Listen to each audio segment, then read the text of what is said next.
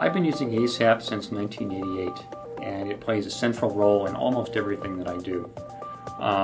Much of my work is straight light analysis, and ASAP is perhaps one of the most powerful tools that I know of for doing straight light calculations, finding straight light problems, and perhaps most importantly, identifying where the straight light is coming from. It's not enough to simply know what the straight light background is. You have to know where the problem is coming from and how can you correct it. And ASAP is essential for accomplishing those tasks. Now I'd like to show you how a straight light analysis is done in ASAP. We're going to show how ASAP is used to find straight light paths and identify those paths that are likely to be the largest straight light paths. And then we're going to show you how to do efficient calculations to get quantitative answers. In straight light, it's not enough to know what the paths are, you have to know how large they are, because most of the paths are entirely benign, much too small to worry about. We need to find those paths that have the largest power, and then find out how much power they have to see if we meet requirements. In ASAP, we can do this very, very efficiently, and we have the ability to find those paths and show them both graphically and in table format so we can find where our straight light problems are. We're going to be doing a sample straight light analysis of a relatively simple telescope called the Cassegrain telescope. In this analysis, we'll do it two ways. We'll first of all use the most straightforward approach, using the very simplest scatter models and the very simplest ideas about how we might do this straight light calculation. What we're going to find is that while this calculation is very simple, in practice it's not practical. We simply cannot get the calculation done in a reasonable time. We're then going to circle back. We're going to model the scatter properties in a more realistic way, showing how the BRDF fitting utility in ASAP can be used to model not just simple BRDFs like Lambertian BRDFs, but can also be used to model very realistic BRDFs, and this can be done in a relatively straightforward way, even by beginning users. We're then going to show how ASAP's importance sampling or directed scatter capabilities allow us to get the calculation done very quickly. We now direct our attention over here to the plot on the right. This shows the system that we're going to be doing a straight light analysis for. This is called a Cassegrain telescope. It consists of a large mirror, sometimes called a primary, that it focuses light towards a smaller mirror, a smaller convex mirror called a secondary mirror, and then focuses this light on the detector. This is a very old design. It's been around for a couple of 100 years. But it's still used in many space telescopes, sometimes in a revised or modified form. And so while it's relatively old and simple, it's by no means outdated. Let's take a look at how we find this system in ASAP. We can go ahead and open up an editor. This particular system is defined in the file called cas.inr. In this system, I've entered the actual objects explicitly. That is to say, I've entered the objects by hand, putting in appropriate comments telling me which objects are which. This is possible for this system because it's relatively simple. Most modern systems we enter with CAD systems. That is to say, we have a CAD file which we import. This is much more realistic, but it takes longer. And so for the sake of brevity and simplicity, we're going to work with this relatively simple system. As we go down through here, we see one command for each object in the system. Near the very bottom of the file, we see a command called system2cas. This particular command in ASAP writes our optical geometry to a binary file that ASAP can read very, very quickly. This will be important to us later in our straight light analysis. After we've done our system2cas, we then trace some rays just to make sure that the optical system performs correctly. So for example, if we do an end telling ASAP that I'm all finished, I can go ahead and execute this file simply by clicking on the lightning bolt. ASAP comes down, it issues the command or sees the command $IO, which is a pause, telling ASAP to stop executing the file to allow me, the user, to enter some other commands. The command I'm going to enter is $IO, which says go ahead and pick up where you left off. ASAP then traces a series of rays through the system in the forward direction, showing me that the system is focusing correctly. Having verified the geometry in my system, as well as the fact that it focuses correctly, I can then proceed with my straight light analysis. The straight light path of interest, the path that I'm going to be looking at, is one in which light comes from outside the telescope, illuminates the interior of this baffle here, which we call the interconical baffle, We then scatter from that baffle to the detector. How should we do this? Well, we issue the end command, or we hit the end button telling ASAP I'm going to start again, and now going to create a file in ASAP to do this stray light analysis. In practice, doing stray light is typically done with scripts. Stray light analysis is complex enough that it's very difficult to do that in a GUI environment. So we'll begin here. The very first command I'm going to enter is system from cas. Recall that cas was the name of my binary file. It's the file that contains my system geometry and the optical properties. By saying system from cas, I'm reading that geometry into ASAP's memory so that I can work with it. I now want to add scatter properties to the object of interest. Here we go. The object of interest is called conbaff.inside, meaning conical baffle, interior surface. I merely issue the command object conbaff.inside, which tells me this is the object that I want to modify. I'm going to enter a very simple model. I'm going to assume that the scatter property is Lambertian, that is to say, the scatter characteristics, or BRDF, bidirectional reflectance distribution function, is constant as a function of incident and scatter angle. The easiest way to do that in ASAP is to enter the scatter command. Scatter random. I enter the diffuse reflectance, which for a diffuse black surface is typically around 5%, or 0.05, and I tell ASAP how many rays I'd like to scatter. That is to say, for every incident ray on the interior of the baffle, how many scattered rays shall I generate to actually propagate to the detector? For simplicity, I'm going to assume I'm going to scatter 10,000 rays. For every incident ray, I'll scatter 10,000 additional rays to the detector. At this point, I'm done. I can issue the command return, which says I'm all done with this object. I now need to define some rays that enter the telescope. We'll do this with the grid command. Grid, elliptical, meaning it's an elliptical grid at the entrance to the telescope. The entrance to this telescope is located at the global coordinate z = -20. And I happen to know that the entrance aperture is a semi-diameter of 6. So it's 6, or -6 to 6 in the x direction, -6 to 6 in the y direction.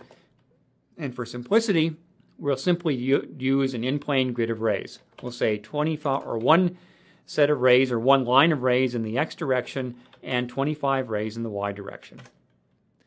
For direction of the rays, I'm going to say source, direction. Directions in ASAP are entered as vectors. That is to say, we enter the x, y, and z components of a vector that is parallel to the direction of rays that we're going to trace. In this case, I'm going to be coming in at an angle of 20 degrees. 0 degrees in x, 20 degrees in y, and of course the z component will be the cosine of 20 degrees. Again, I'm all done. I would like to do a plot, so I'll say window, y, z, meaning the y-axis will be the vertical direction in my window, and the z-axis will be the horizontal direction. Profile says, give me a two-dimensional profile of my system, and I'm going to take one slice through the plane, or the depth coordinate, 0 to 0. I'm going to overlay that slice on top of my ray trace. So I'll say profile overlay trace plot. Let's go ahead and execute this file. We'll hit the lightning bolt. Here's our ray trace.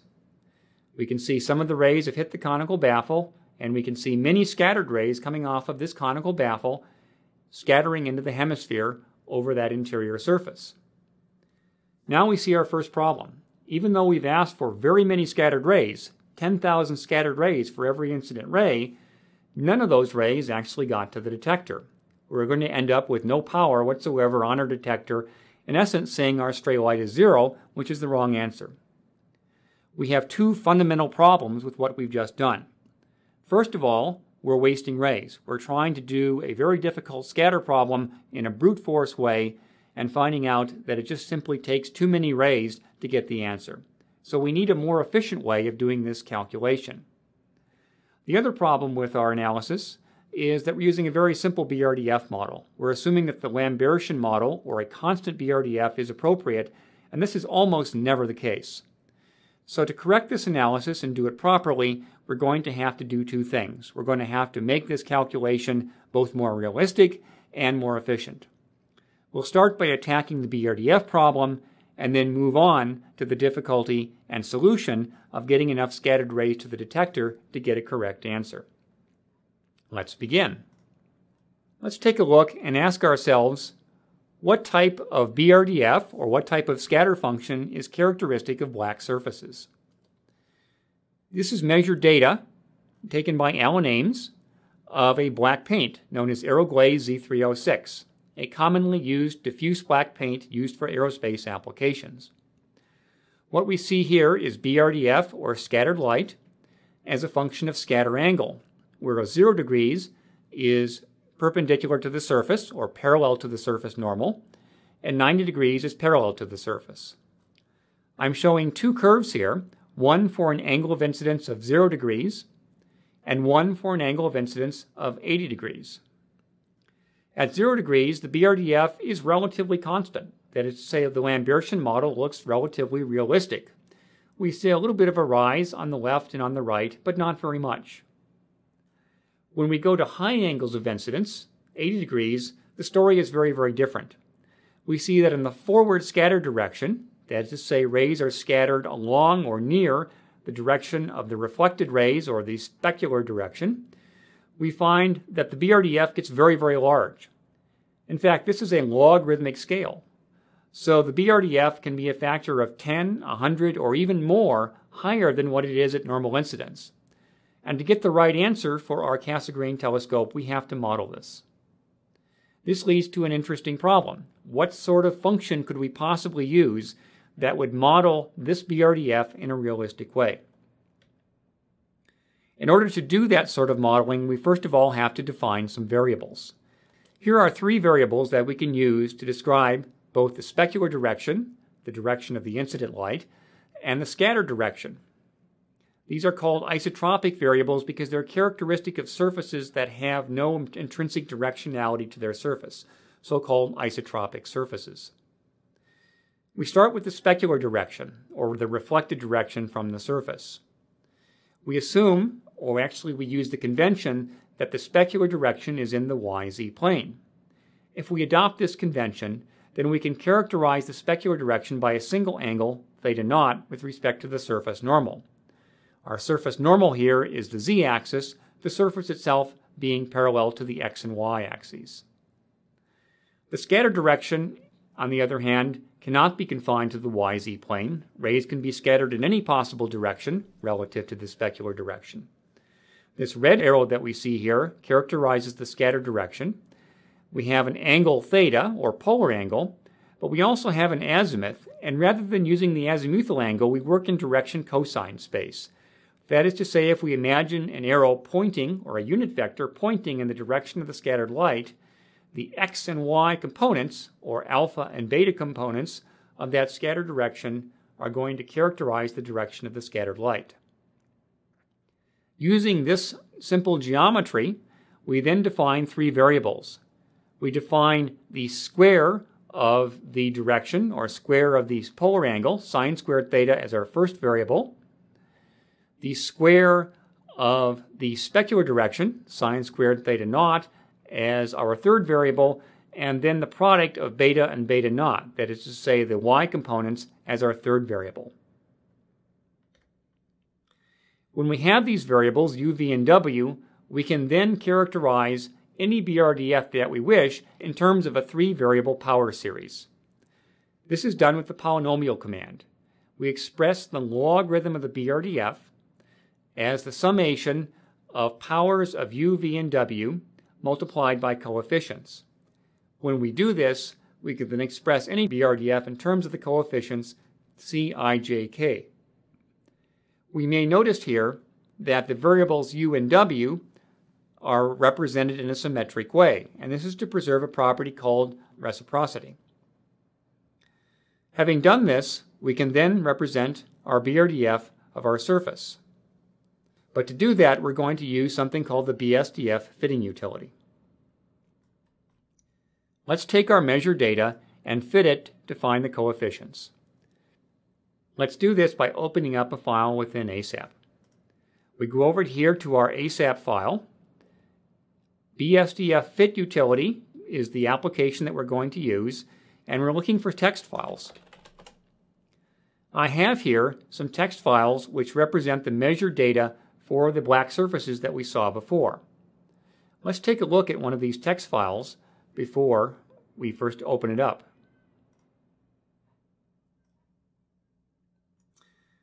Here's the contents of a text file that contains BRDF data. The very first line is the angle of incidence in degrees, 5 degrees.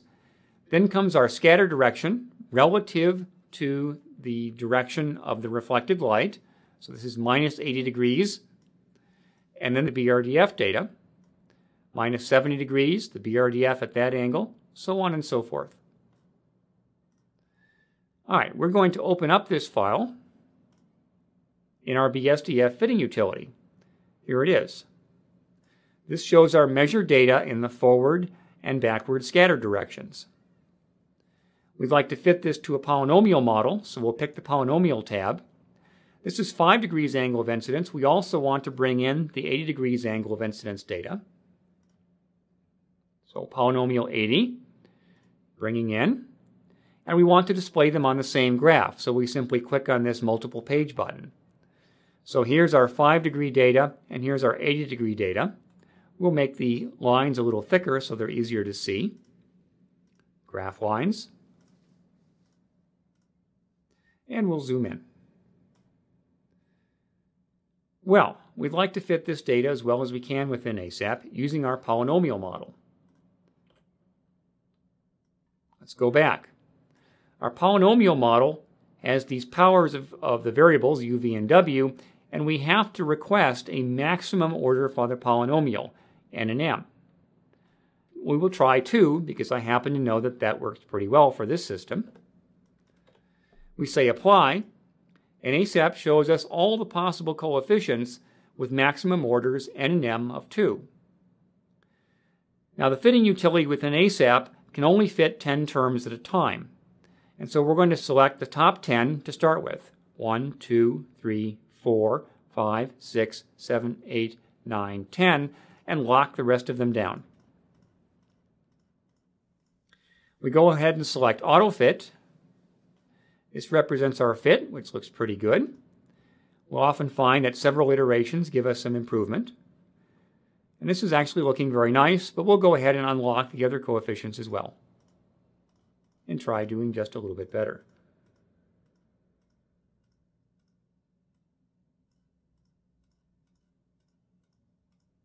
Auto fit.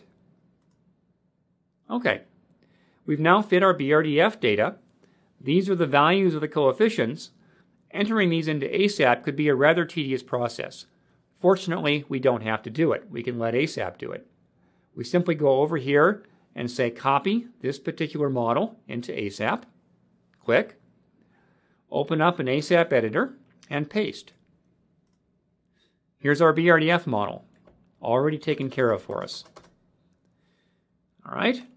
So now we have a more realistic representation of our BRDF data. We want to also bring in our geometry, so we'll say system from CAS. And it's always a good idea to put in some comments. Define BRDF model.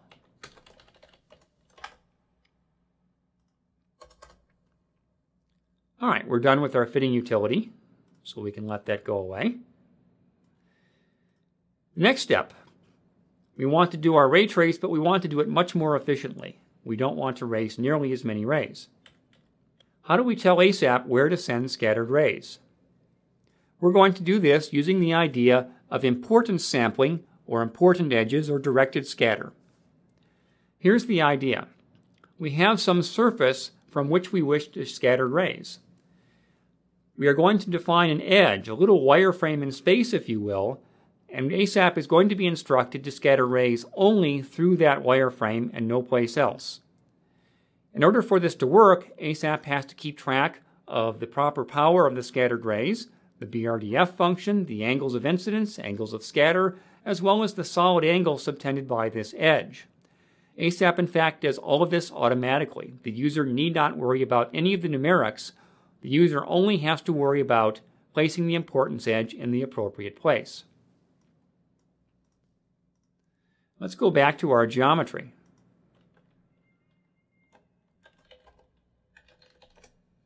All right. Here's the geometry we had before. We want to scatter rays from the interior of the inner conical baffle to the detector. This is the detector back here. To do that, we have to define an edge.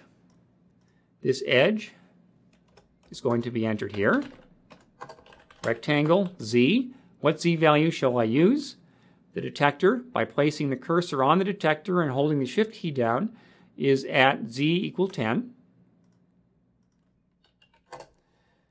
And the semi-diameter of the detector is about 0.15 in both X and Y. We now have our edge. That's where we want to send our scattered rays. Define edge on detector. Okay. We want to generate scattered rays. How do we do that? We do that just the way we did before, but with the towards command rather than the scatter random command. That is to say, we're going to assign scatter properties.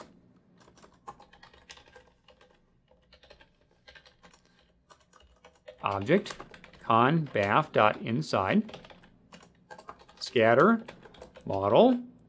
Okay, we have a model up here. Let's give it the number 1. Scatter model 1. And then we say towards and tell it where we want to send the rays towards. This is the most recently defined edge in our system, and let's give it a number. The only thing that is important is that it not be a number that ASAP is already using. We'll assign a relatively high number to be sure that we don't overlap with anything else. 101.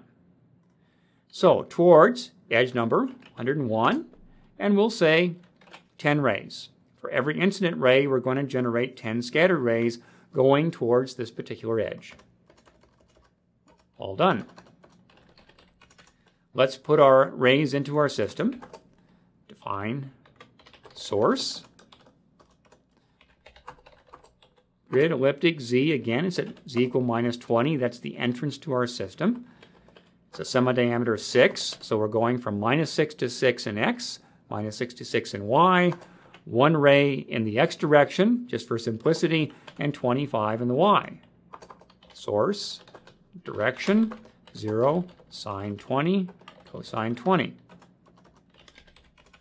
And do our ray trace. We'll do our profile command just as we did before.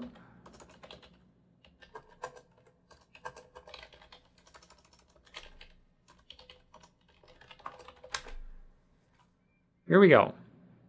We will close out what we did with ASAP before and execute the file. Now we see a very different story. Before we had 10,000 scattered rays, none of which made it to the detector. Now we have 30 scattered rays, 10 from each of the incident rays that we see on the interconical baffle, all of them making it to the detector. So our ray trace is much, much more efficient. ASAP is handling all of the numerical values so that we get the right number. To have a more realistic representation, let's put in a few more rays. We'll end what we had before, and we'll trace, maybe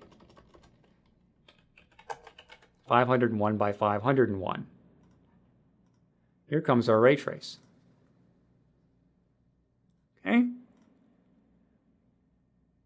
Now the ray trace takes longer, of course, because we're tracing more rays, and the screen essentially goes black because we're tracing so many rays we're filling the entire screen. Not apparent in this is that a large amount of the time traced is being taken up by graphics. That is to say, the time required to trace or make pictures of all of these rays. We can speed up our ray trace substantially if we simply ask for fewer rays plotted while nevertheless tracing the same number of rays.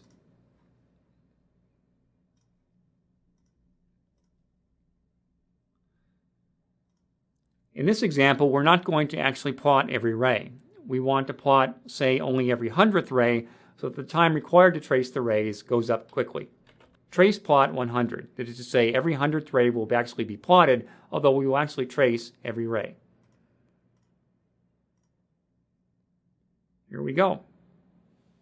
Here comes the ray trace.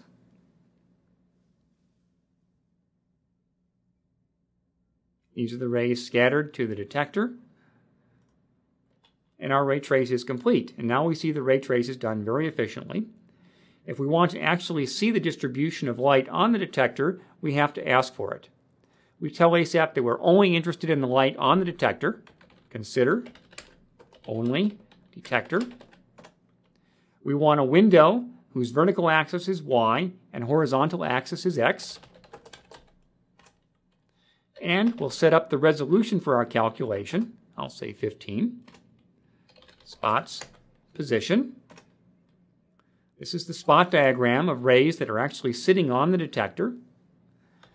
To actually get quantitative information, this command is actually writing that information to a file. We read that file with the display command and then issue the picture command. And this is the distribution of scatter or stray light on the detector itself.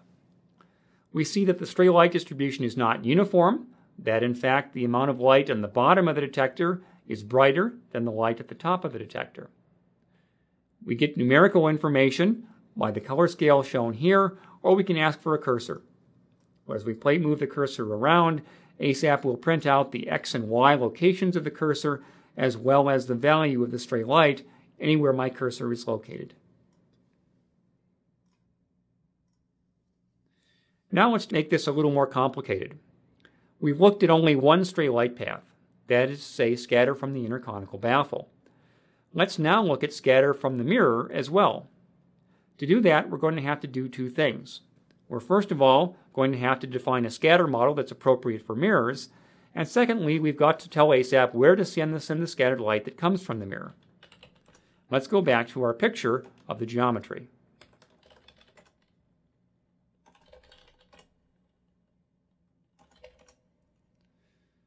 We are now interested in scattered light from the primary.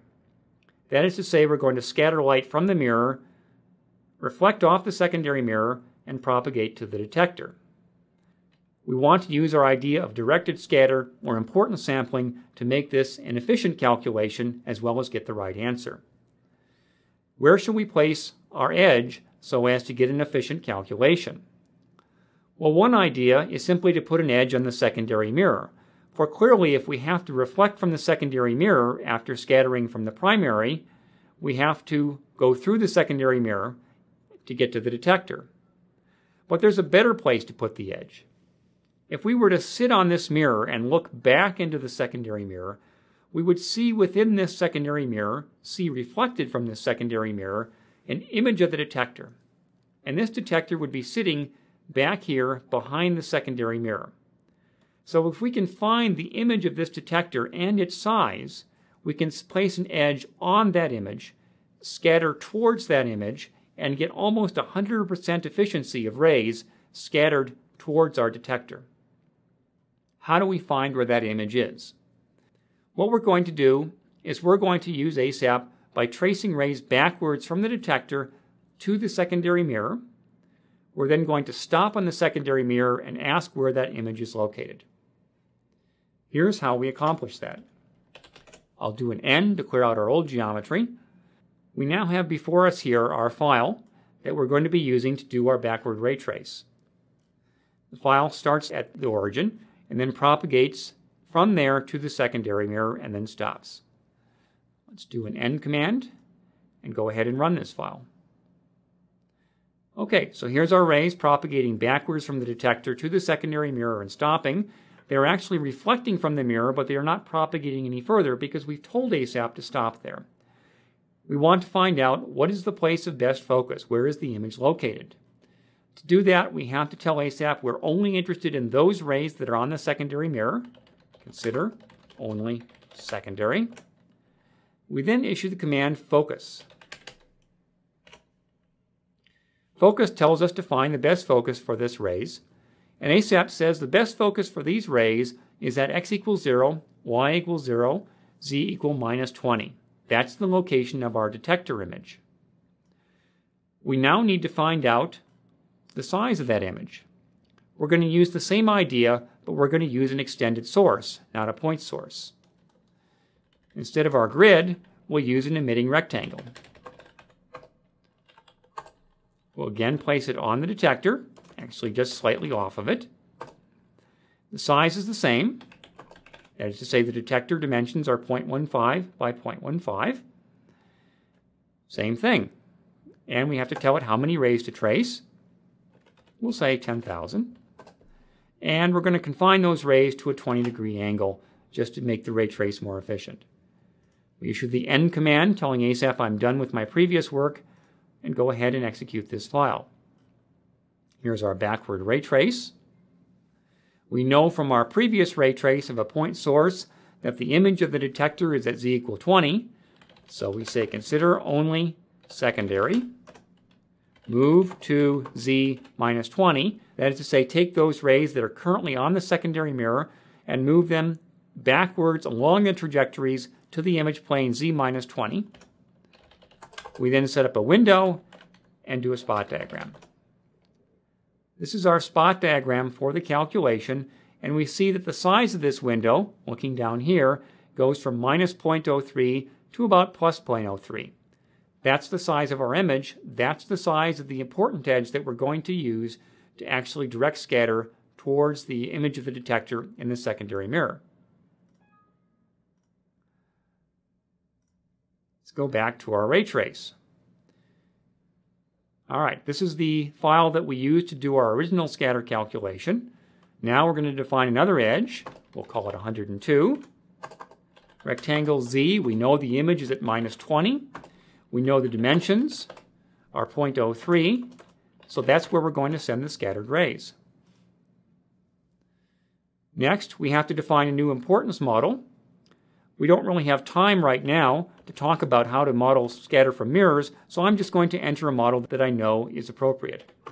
Model 2 will be called Harvey. And a typical mirror has parameters 0.1 and minus 1.8. Again, we haven't talked about what those parameters mean, but those are parameters that are appropriate for a mirror.